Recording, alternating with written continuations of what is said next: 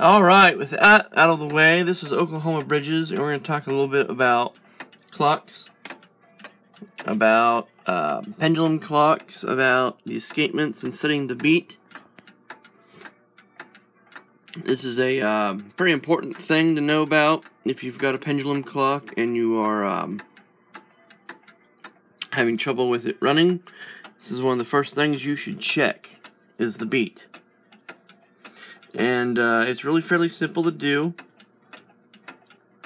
I've got a couple different pendulum clocks and movements here to help me show the most common ways of adjusting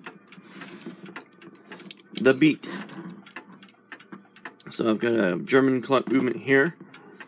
I've got a 1902 American mental clock movement. This is a Gilbert. I've got an 1880s Seth Thomas clock. And originally I was going to show the Seth Thomas clock here, the 1920 Seth Thomas, but it's a lot easier on this Gilbert mounted on the demonstration stand to show the escapement on it because it's out of the case.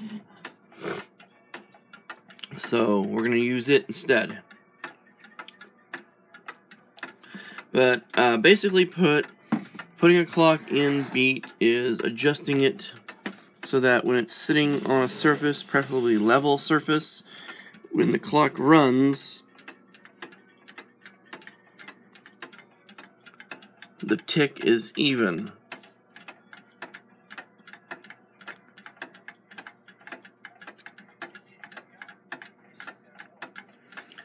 And to do that, you adjust the crutch, and I'll explain what these parts are here. It's important to know a few parts.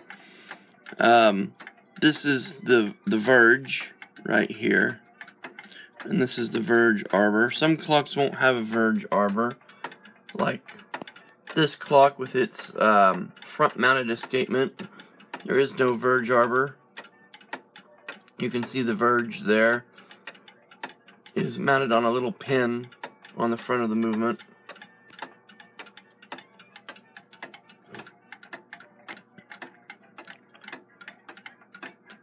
This gear here is of course the escape wheel and the verge, and then the two pallets on the ends of the verge.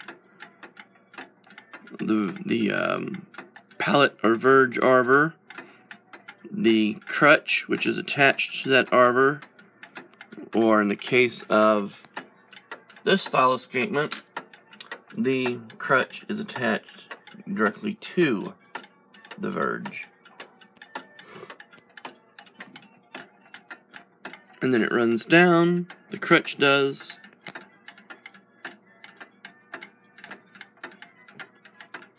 The crutch runs down and has a loop on the end where it goes around the pendulum rod. And then the pendulum parts are fairly simple. This one's a little bit more complicated than some because it's got a through the dial regulator. That's really fairly simple. There's usually a some way of altering the effective length of the suspension spring here by use of a check piece. And then this is the suspension post. And on some designs, the suspension post stays stationary and the check piece moves up and down. And then in this case, the check piece stays stationary and the suspension post moves up and down. But whether it's this style escapement, and you see the regulation on this one is done with the traditional threaded end there on the pendulum hanger, or this one, or this one, the adjusting principle is going to be the same. And this one here, the crutch is made out of a stamped piece of brass instead of wire, and there is a clutch right there. You can see the Bellevue washer there, and the brass hub and the crutch. They're all riveted together there, and that's how you adjust one of these later style clocks. You don't have to bend the crutch. You simply hold the pallets stationary and then move the crutch back and forth, and the friction is tight enough that it will stay in position. And in this example, there are banking pins there that normally the crutch will never touch when the clock is running normally, and that's to provide some limit to the travel so that you don't bottom it out. Okay. So there's a variety of different techniques used to adjust the beat.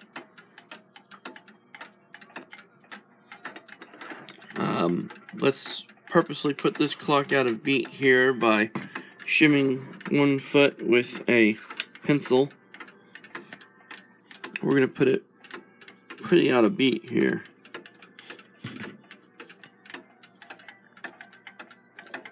Alright, that's not very subtle, that's very noticeably out of beat, and the clock probably won't run any length of time like this. But the important thing to listen for is the increased dwell on one side of the escapement over the other.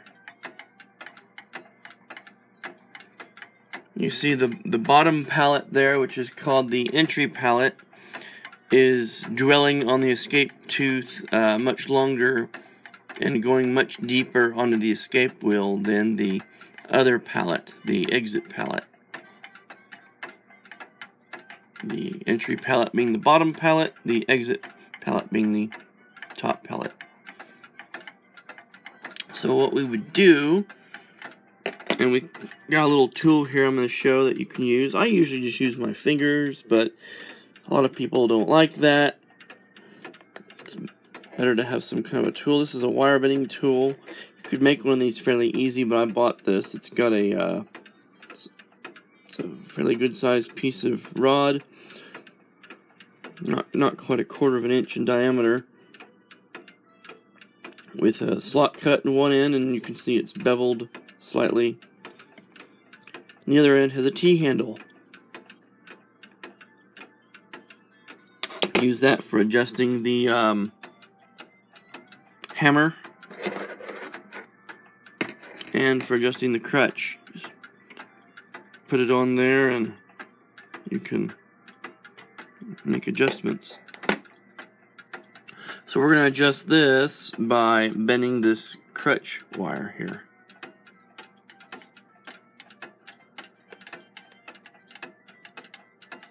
We can see which way the pallets need to be moved in relation to the pendulum. It needs to be moved this way to equalize the operation. So in order to move it that way, we need to put a bend in the crutch wire. We'll do that with the wire bending tool here. Place it about there, looks about right. And we will bend it.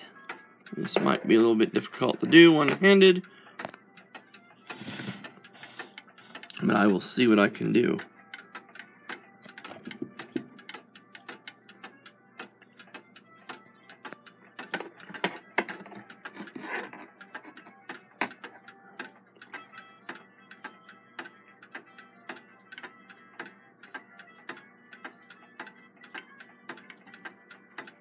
Okay, we haven't really bent it a whole lot. We should notice a little bit of change in the beat.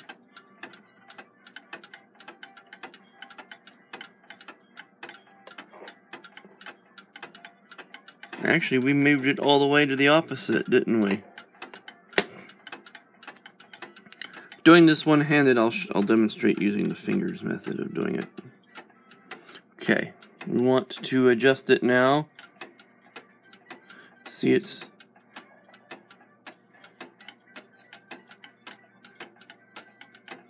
now it's drilling the opposite way, right?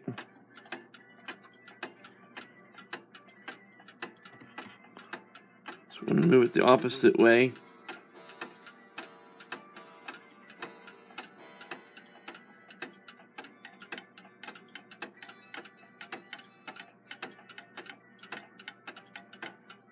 And here it's getting better.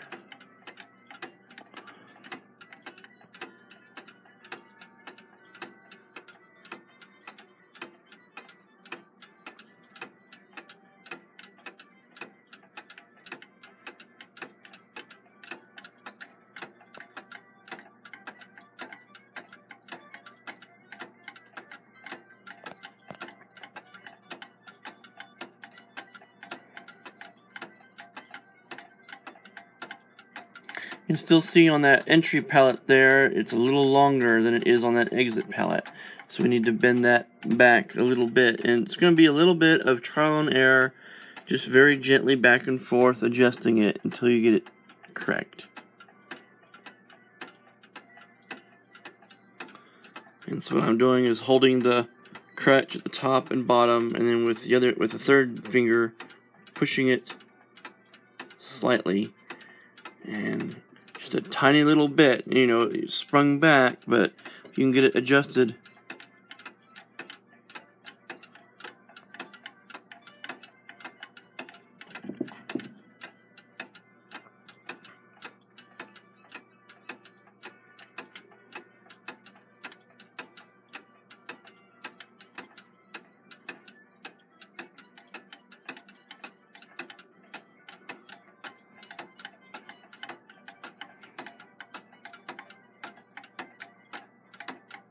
Getting much closer now, isn't it, each time?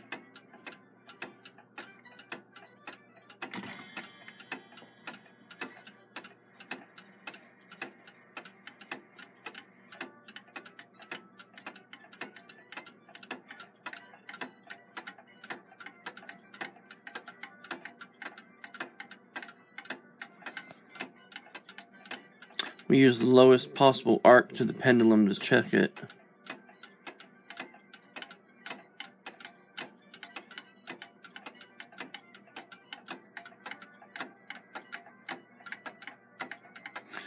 Not quite perfect, but close enough the clock should run.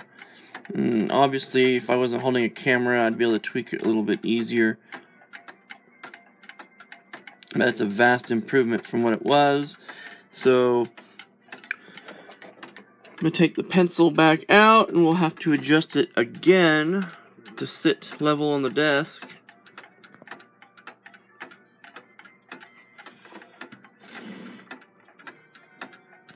See, it stopped almost instantly. It's just too out of beat to run.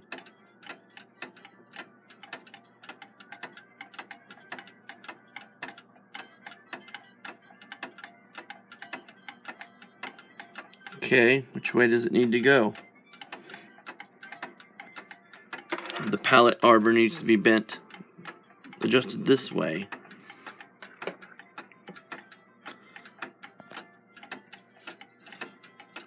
So what we're going to do is we'll stop it, hold this, and move it like this, just a little bit.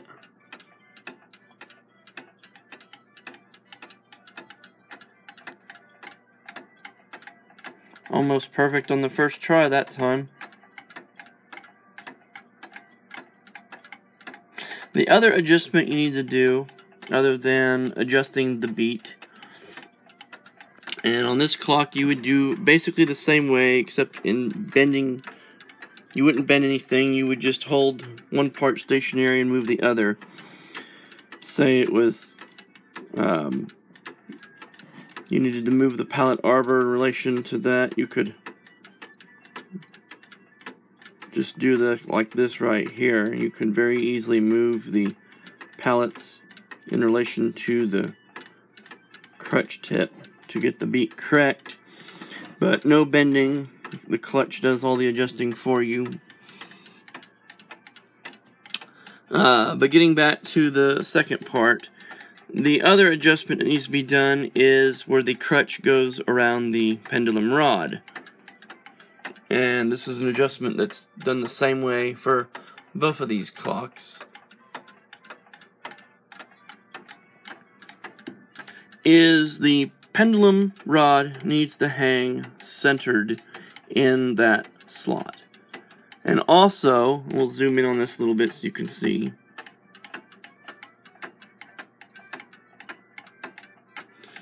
This one's a little wide, but it's tolerable. The clock runs pretty well. You do not want the slot to pinch the pendulum rod. It will not run correctly if it does.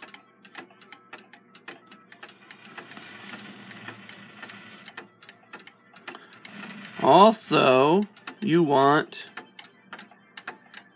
that to be more or less level, the slot. So once again, a little bit of manual adjusting comes in to adjust it to where it's centered, and then adjust it to where it's more or less level.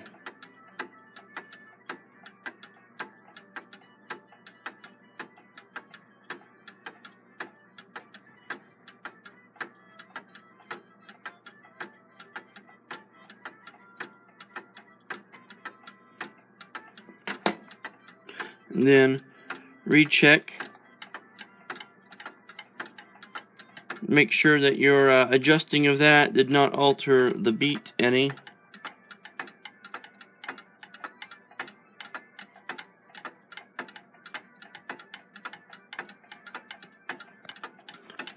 And that's basically what you need to know to adjust the beat on a pendulum clock.